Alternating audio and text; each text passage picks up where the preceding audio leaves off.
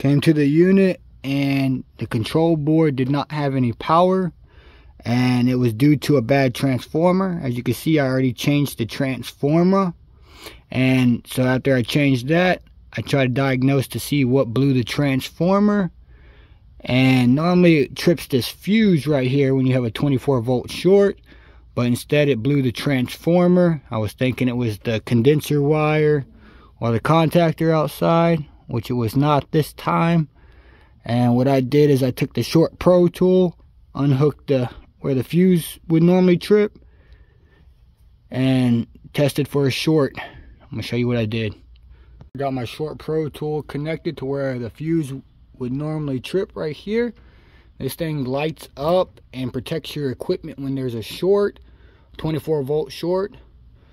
And I love this thing. So basically, after I had it hooked up, I started testing each component. I had this little jumper wire right here, and I plugged it up to the R wire, and I started testing each one to see what was causing the short. I'm gonna show you.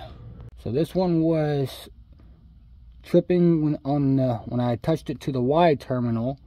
So the first thing I did is I hooked it up to the R. I tested the Y terminal over here. As you can see, it tells you it's not the wire or the thermostat. It's not lighting up over here. Then I tested the condenser wire right here, which turned on the outside unit.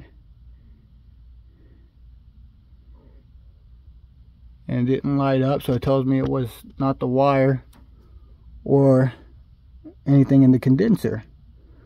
Then I touch it to this Y terminal right here.